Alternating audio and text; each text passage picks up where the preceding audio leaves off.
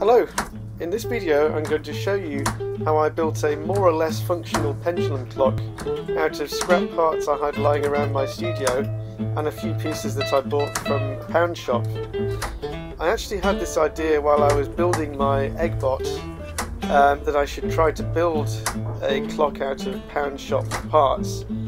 I kind of failed at that because I had to use a lot of mechanical scrap I had lying around as well. But there are a lot of clothespegs in this build, so this is my Clothespeg Clock. It's very rare you actually see that word clothespeg written down. It looks kind of strange. It looks like clothespeg, but maybe that's just me.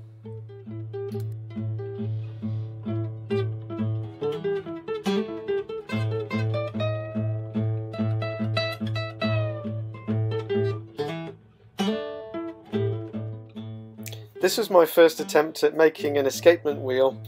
I tried placing the clothespegs manually using some guides and jigs that I made to position the angle and diameter, etc. When I tried to use that in a clock, it turned out that wasn't really accurate enough. I used this piece of scrap kitchen work surface as the baseboard for my clock. I decided that was the best thing to do because I didn't really know where any of the cogs or gears etc. would go, and with this I could just drill into or secure things anywhere. I mounted a pair of skateboard bearings in pipe clips and ran a M8 threaded rod through them.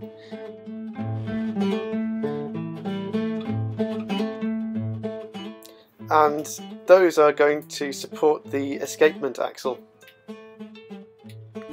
At this point I decided I needed some parts off the eggbot build, and I remembered exactly how strong hot glue really is.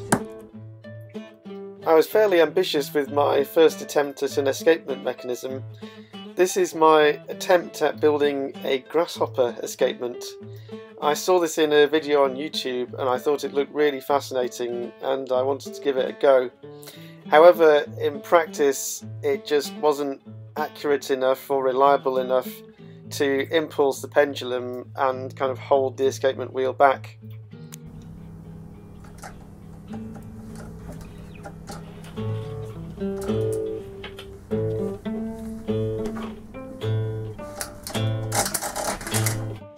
I was trying to use as little technology as possible, but in the end I gave in and created these templates on SketchUp to help me place the clothespegs more accurately.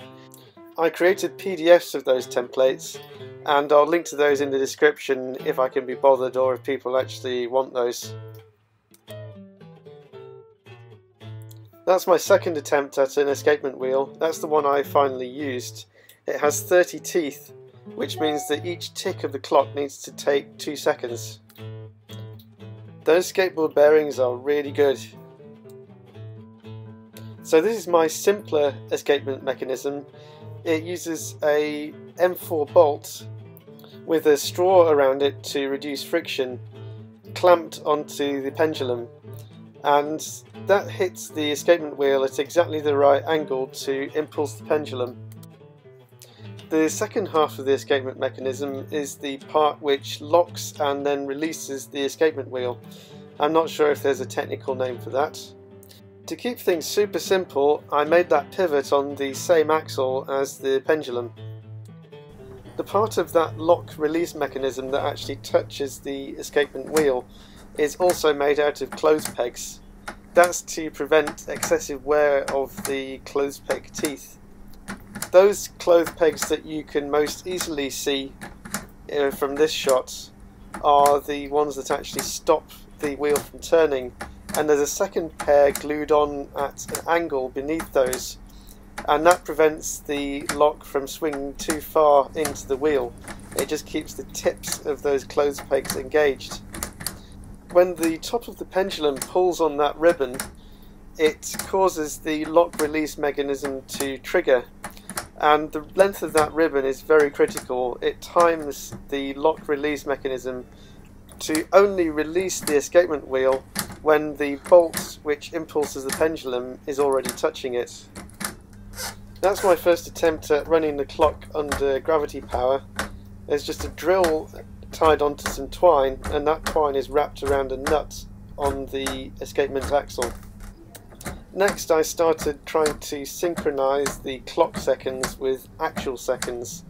It turned out that I needed to extend the length of the pendulum considerably to make each swing take 2 seconds. I ended up with a pendulum about 120 centimeters long.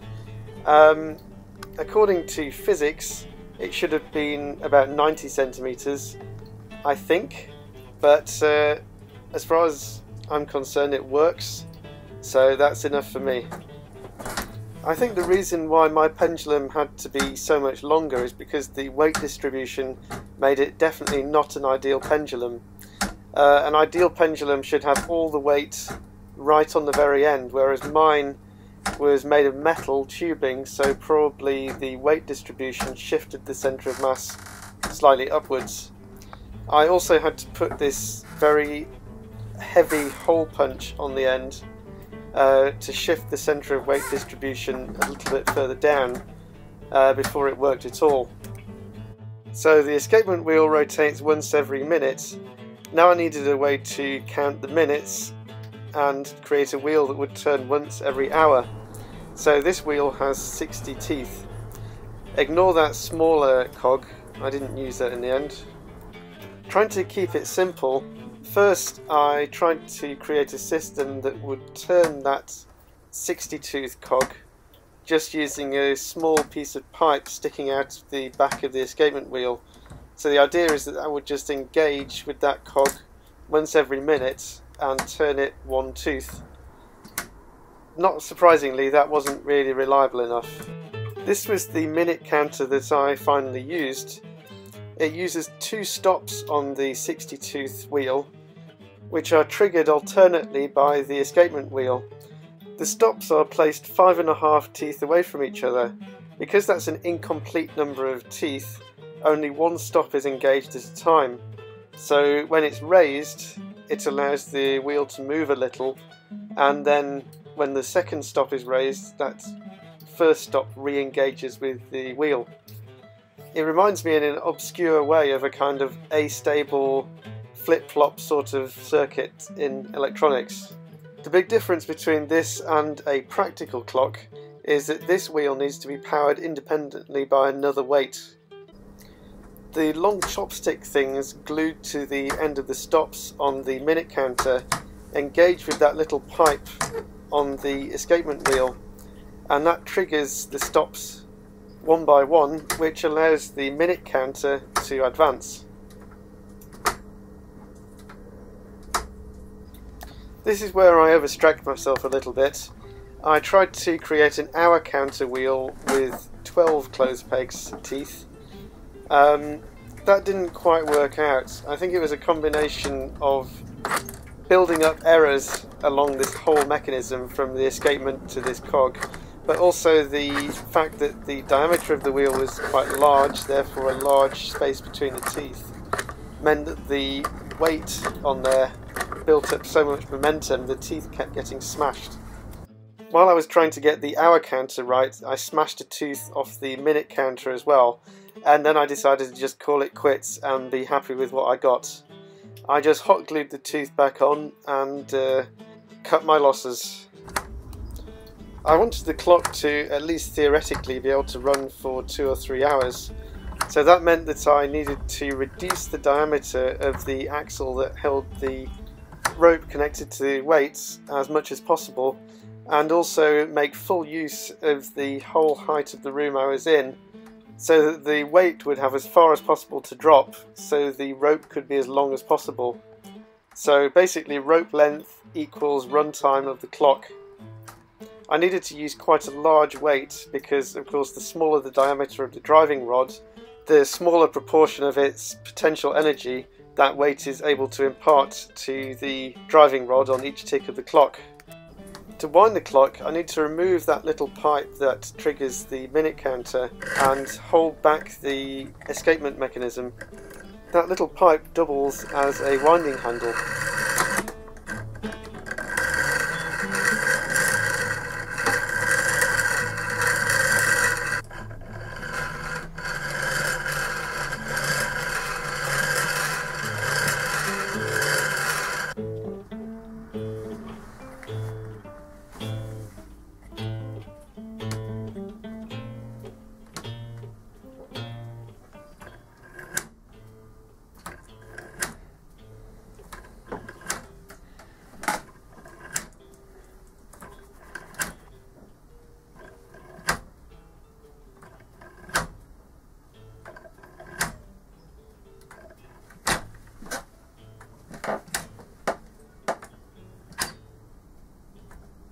I stuck some painter's tape on one of the clothes pegs and another piece to the backing board of the minute counter, so you can count the number of clothes pegs between the two pieces of tape to tell how many minutes have passed.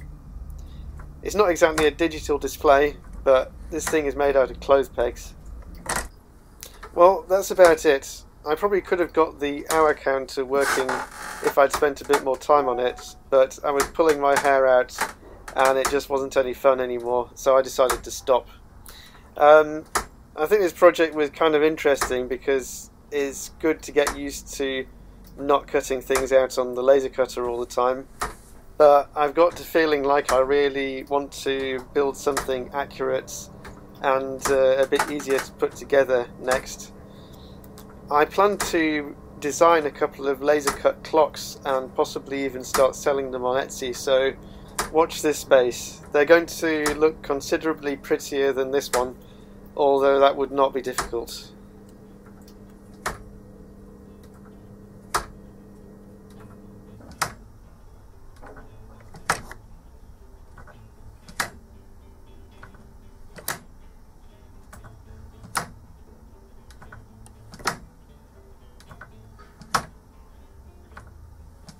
Well, I hope you enjoyed that video. It's a kind of ground upwards look at how pendulum clocks might work. If you did like it, please hit the like button. Subscribe if you want to see more videos like this, or not like this. I make videos about Arduinos, including the obligatory Arduino watering system.